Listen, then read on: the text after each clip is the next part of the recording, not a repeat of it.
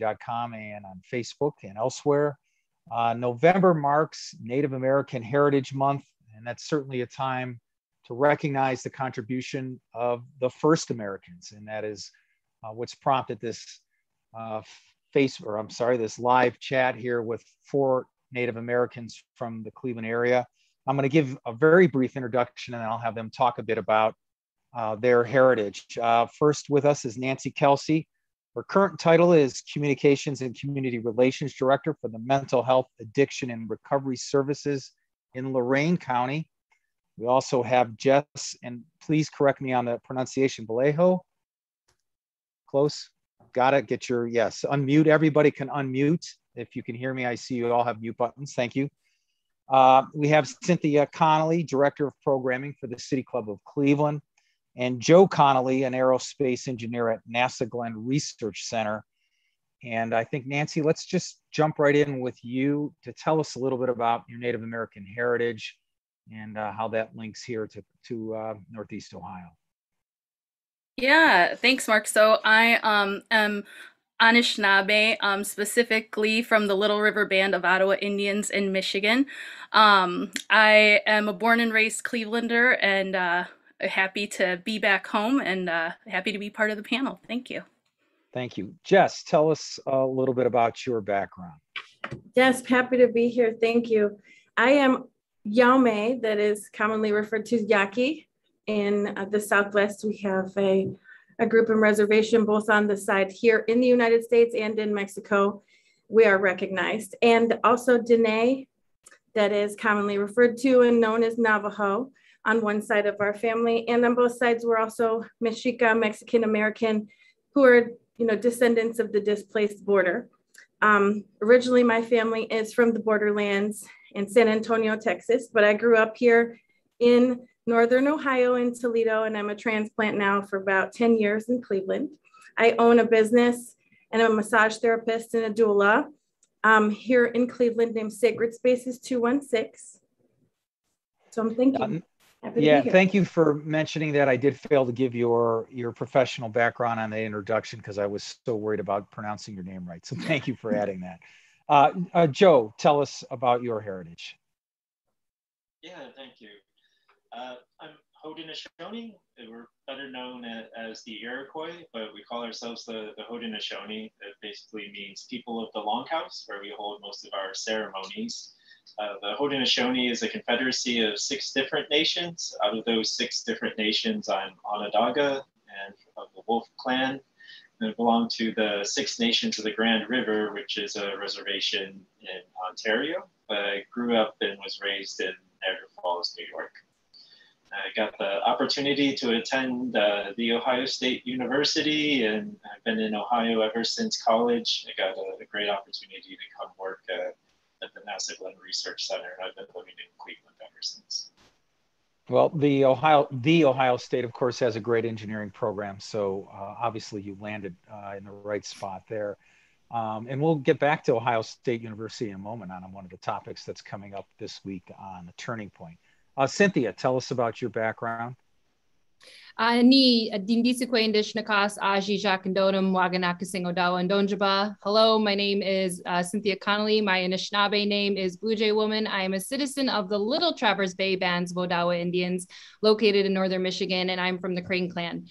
I moved to Cleveland in 2007, shortly after meeting my husband, Joseph, here on the Zoom, as I graduated from Michigan, the University of Michigan. So we have that rivalry here. And I grew up in Detroit, spent a lot of time in northern Michigan as well, where my tribal lands are.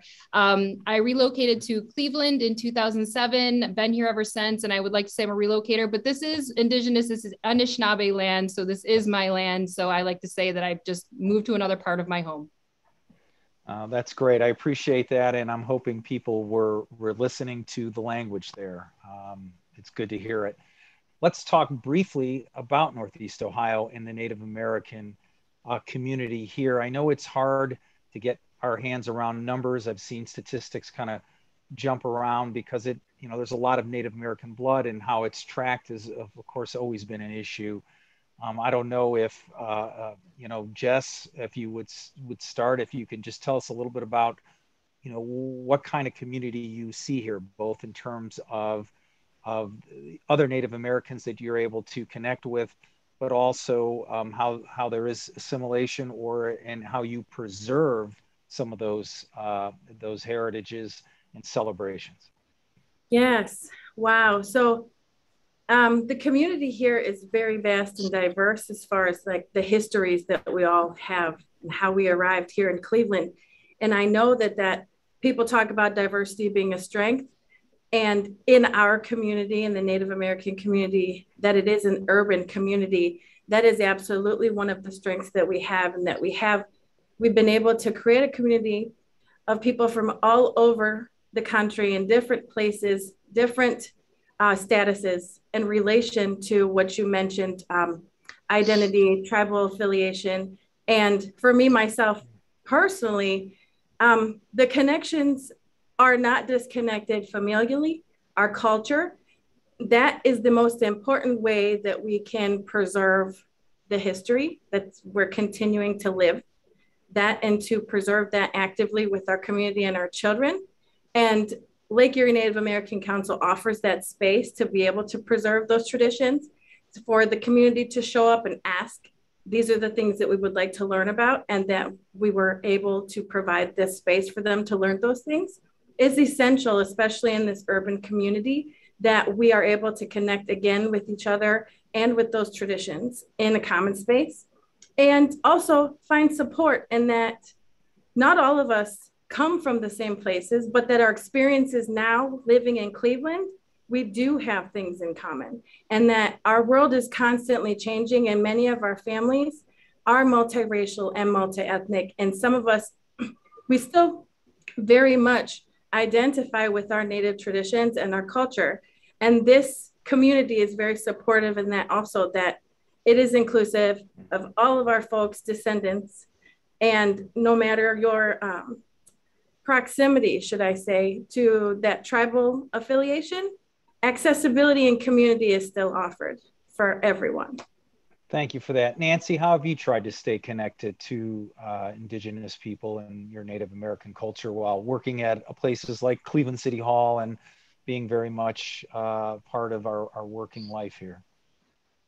Yeah, so I think representation is very important. So I don't know about the other folks on this panel, but I am often the only Native American person in the room for a lot of conversations that are had. So I have to bring a unique perspective, and mostly for better than for worse, I have to be an ambassador, so to speak. So I try to educate others about my culture, and the fact that it's being Native American is such a huge diaspora of people, even though there are very pan-Indian, or I guess across the spectrum, things like powwows and things that are universal to tribes. There are things that do make us different. We're all part of sovereign nations.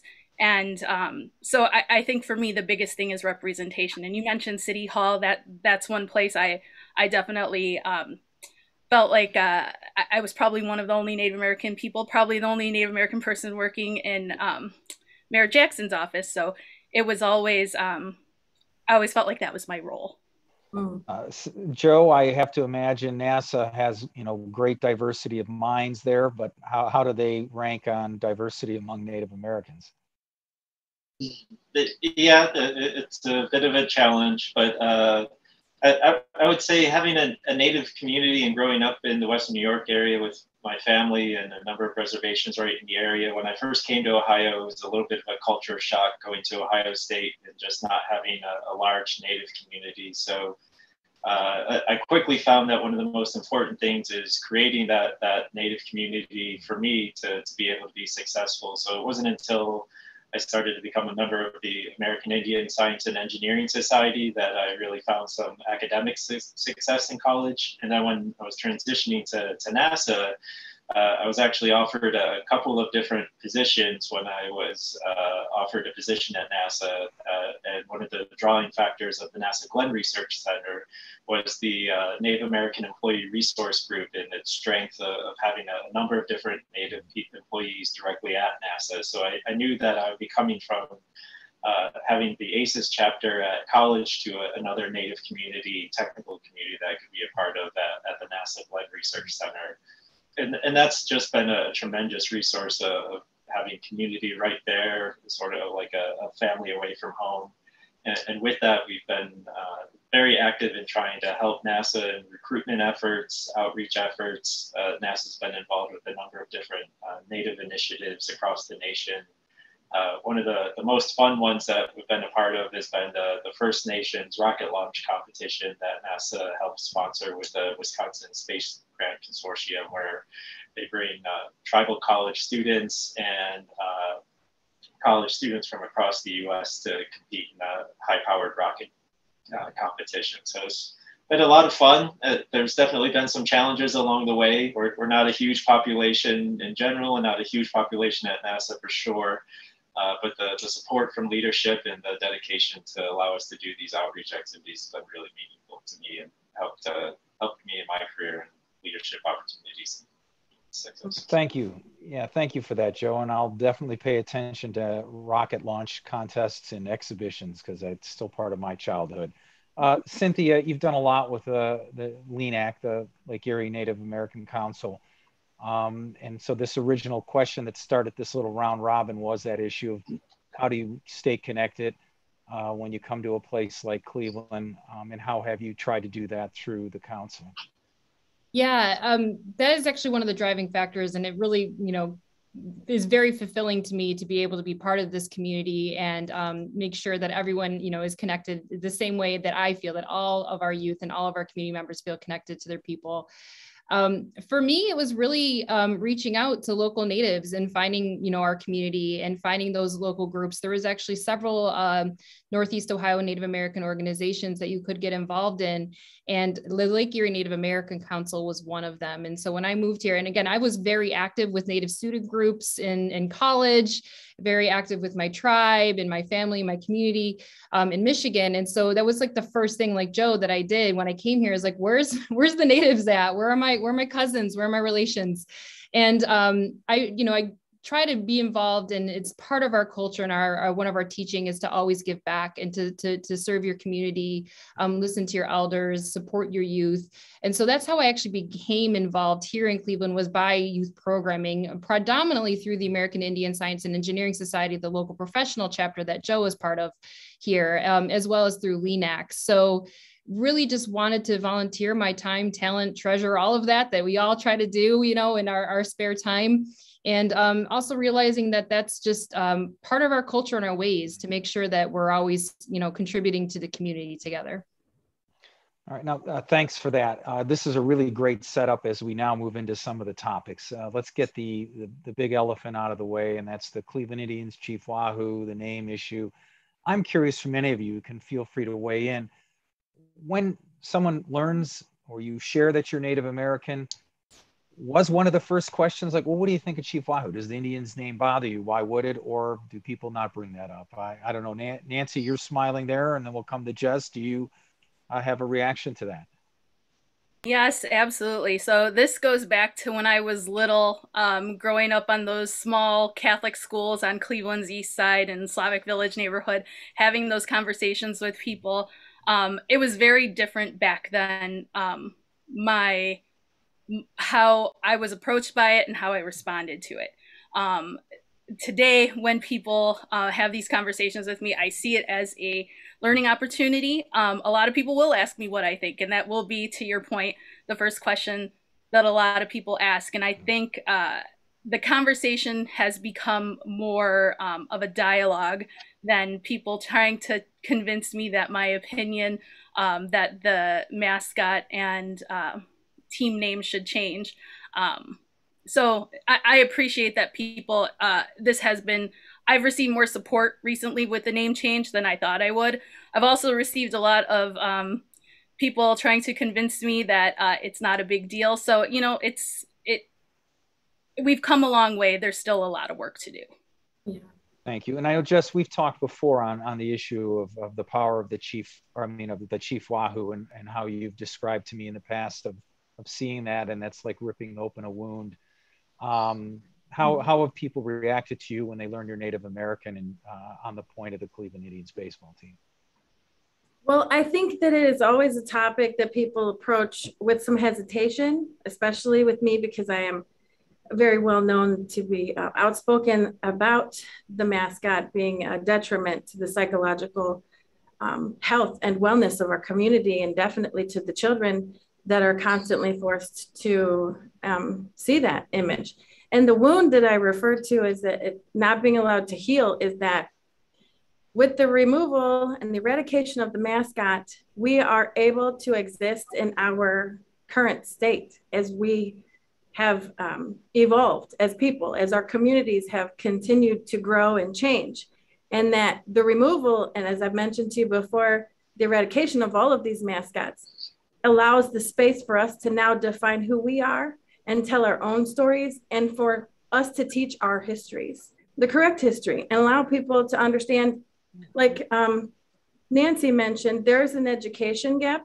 There is a misunderstanding of who we are because our education system does not offer the truth to the masses, and our public school systems need to be changed for that reason. We need to update our history lessons. And when we can do that, when we can confront the fact that there's no longer a barrier to our identities being valid, I guess, we are defining who we are. And there's no longer a competition in that conversation. So when people approach me, it's often with hesitation because they know that they're going to get a piece of education in some way or another that they may not have considered by asking me the question. And it always comes back to me to telling people that there's definitely, the source of this is our education system. For us to be able to change this in our children's lifetime is to definitely focus on getting the real truth told about history, and definitely recognizing the people who are still here. Yeah, that's helpful, Joe. And you're not, I mean, you're in a very business professional environment every day, and NASA is. Did the Cleveland Indians ever come up? Yeah, it definitely does. I would say before even working in the business setting, my uncle is an artist, and he was attending the University of Illinois with a similar mascot, the Chief Wake. And because of that, he ran into issues when he spoke out against the mascot at the university he was attending. And the local paper published his personal information and his kids' information, and he ended up getting a lot of threats. So before even taking the job here, there was a lot of concerns on my family just because of the mascot in Cleveland and some of our family experience when traveling to cities with these kind of Native representations. But from there, I would say that it does end up being a conversation piece that sort of detracts from some of the missions that we're trying to accomplish in terms of getting Native students being more engaged in the STEM fields. One of the things that I'm also a part of is the American Institute of Aeronautics and Astronautics. We have a local chapter here, and the organization always goes to a baseball game every summer. And it was just something that I couldn't fully participate in good conscience. And now I'm the chair of that local section, and I'm so excited that I'm a chair, and this summer we'll be able to actually be able to participate and go to a Guardians game and participate in our technical side of these social and outreach engagements. It just, having this behind us, I think allows a lot of us in the Native communities to more fully participate in all that Cleveland has to offer. That's great. And I know it's no consolation, but worth noting that, the Indians name controversy continues over the Guardians, though today they did settle with the roller derby team that they're both going to coexist and share that name. But isn't it great that the controversy has moved on to another aspect? And Cynthia, certainly both in your professional work and outside work, certainly had to come across this, not only from media, but being at former think tank Policy Matters, being at the City Club, which is all about open dialogue and this. How have you dealt with it? Wow. So I think the first thing that I point out is that it's always the first thing that comes up when someone meets me and they find out I'm Native, that it like clockwork. How do you feel about the mascot issue? And that's one of the main reasons, like as Jess so eloquently put out, why we find this being severely problematic, because a lot of us work in the professional sector, and as Joe said, we have a lot of important things we want to get to, not only within our own careers and our community, but nationally as well. It's been a dominating conversation nationally, and it really starts to overturn some of the important work that we're doing. I think the visibility of our community specifically has been very limited, particularly opening day, right? We get some attention come Thanksgiving, Columbus Day, and then it's like, rinse, repeat, every year. And I think when we realize, the mascot issue has some like more systemic level connections to what's happening in this larger conversation about race and race equity and justice. And when we talk about the limited ways of people see us, want to give presentations to classrooms, third graders, fifth graders, libraries, senior centers. And the first thing I always ask them is, picture a Native American in your head. What do you see? And, they'll say tomahawks, feathers, teepees, Chief Wahoo. And I said, can anyone name a Native American that is alive today? Just any Native person that is alive today. And crickets. Very few times have someone ever been able to name an actual living Indigenous person. And it's awkward because I just introduced myself to the class and they could have just said me. But that just shows you the bias and how ingrained kind of the imagery that we are and are supposed to be to the general population. And when they see me, it's jarring to them because they're not expecting to see, a modern Indigenous woman. They're expecting to see feathers and teepees. And when you realize that there's a very limited way in which modern society sees you and views you, that really weighs on you. And there's scientific research that proves that weighs heavily on our youth to the point where it has very negative impacts on their self-esteem, their feelings of self-worth, their feelings of community, sense of community. So these are all really huge points that we see reflected in our youth here in Cleveland. And that was one of the main driving points why we pushed for this fight for the mascot, because it is just one piece of a very large puzzle of the lack of representation and visibility of our people in 2021. Cynthia, just before we move off this topic, educate us and me. I can't name many Native Americans. I know we have a new, Interior Secretary in the U.S.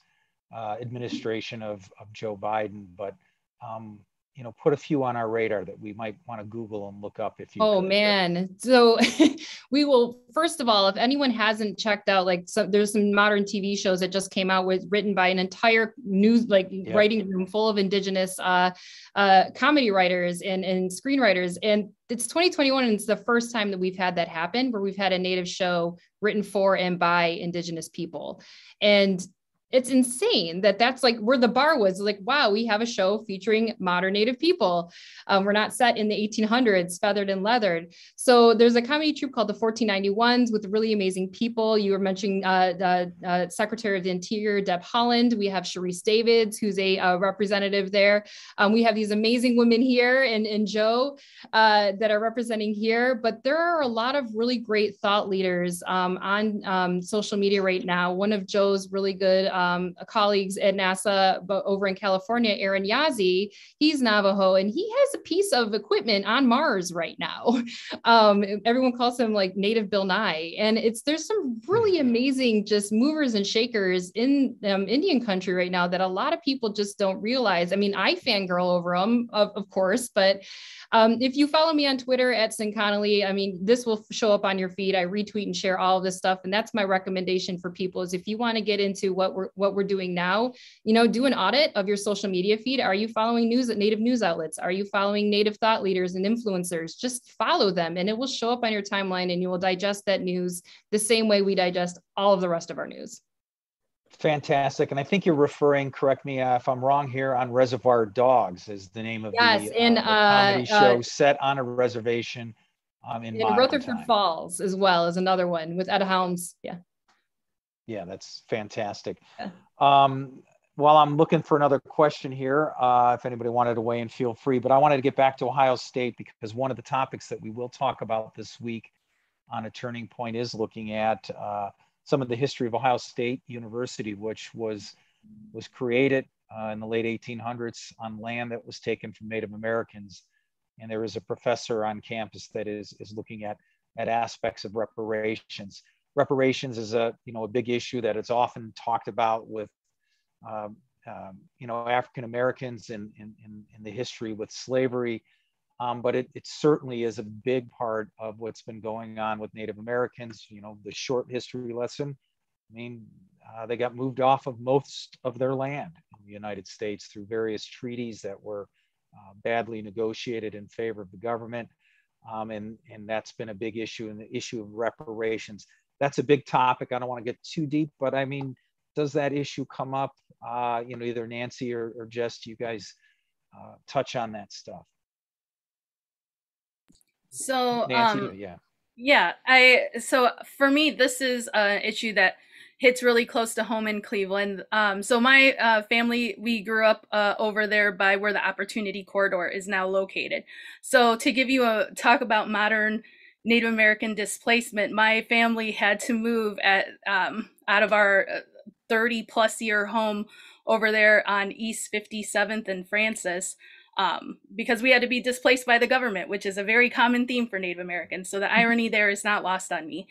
So this is nothing new. I mean, this is something Native people have had to endure for a long time, and we still have to endure in different ways. So for me, I think, that's one issue of a lot of bigger issues. As far as displacement, I mean, we still see it all the time today in the form of not recognizing treaty rights.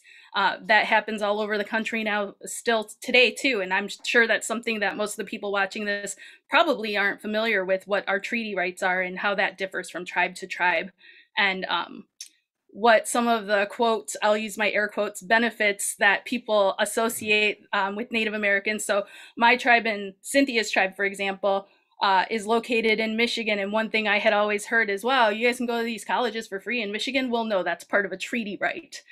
There was land and there was genocide that occurred in mortgage payment. All that. Yes, right. Yeah. So, I mean, I think there's a misconception that there's all these benefits that Native American people get that are actually rights that are that the U.S. government was party to agreeing to. So, unfortunately, a lot of those also aren't honored today. Yeah, thank you. Jess, I don't know if you wanted to add anything on the relocation issue briefly. Yes, absolutely. I actually work in Cleveland. We have a reparations group that was organized. It's called Reparations Now Cleveland, and it was a grassroots organized group by a local community who really saw the need to redistribute and repurpose wealth during the pandemic. So to support Black and Indigenous families, there was a community resource that was created so that Black and Indigenous families who needed support during the pandemic and now has continued are able to access funds in the form of reparative justice. And when we talk about reparations, we know, I guess what I can offer here to talk about reparations is that we know that reparations is something that we cannot accomplish because we cannot undo what colonization has left us to deal with. And the way that white supremacy and all of the colonial systems are compounded to impact us, generally systemically, right? So that this organization and these reparative methods that we choose are offering other ways more than just financial support to community members that are repairing their life in ways that gives them dignity and support that the system does not offer Black and Indigenous families. So reparative justice is something that's really important to me. Reparations Now is definitely something that people can get plugged into and support locally. And we do support local people. So know that when you support Reparations Now Cleveland, you're also supporting reparations to these communities locally.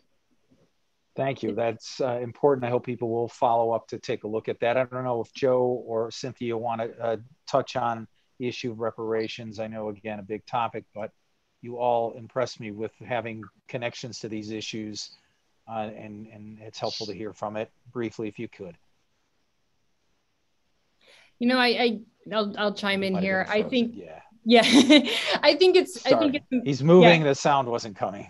Yeah, I think it's important for people to stop and reflect, you know, the lands in which you're standing on, right? And I think in Ohio, it's very easy for people to, even though there are no federally recognized tribes, really refer to and talk about Indigenous people in the past tense. I've overheard a number of conversations where they talk about Native people, and it's all in the past tense. And I'm like, oh, what would they do if they found out that like they're standing next to like a whole bunch of Natives like that are alive right now? And I think that people just need to stop and reflect of whose land they're standing on and realize that it's still Indigenous land. This is still our land. You're in the Great Lakes region. You know, this is Anishinaabe, Haudenosaunee, Erie, Miami land. And that's really important as well. And to really push themselves to do the education they need to learn more and really be purposeful about including who we are as a modern people in their day-to-day lives. I think something like 87% of state history standards in this country fail to talk about Native Americans after the year 1900. And it's, you know, that's how you get like little kids like me going to natural history museums and saying I'm Native, like this diorama full of Native people, and my classmate telling me that you can't be Indian, Indians are extinct. So I'm really challenging people to kind of, you know, push the mold, start, you know, reflecting on the land you're standing on, and also realizing that we're still here today. That's a great bow to put on this discussion to wrap it up. I appreciate that. I want to remind viewers and people watching that on a special on Thursday, we're going to touch on some of these issues, you know, the issue of mascots at high schools still, and also looking at relocation, you know, the efforts by government to assist people to move off the reservations and assimilate. Cleveland was one of the, you know, 8 or 10 major cities. And I know I've met many Native Americans from Cleveland who came here as part of that program. I think that'll be an interesting look. Everything you've offered has really helped us at least advance this conversation, especially past the idea that Native Americans just protested Chief Wahoo and the Indians. So thank each of you, you know, Cynthia, Jess, Nancy, and Joe, and sorry for the audio issues. Thank you for being a part of this discussion. And I, you know, hope people will watch this, you know, on Thursday, and it will live on the web here for quite a while. Thank you, and good night. Miigwech, thank you. Thank you. Bye. Bye.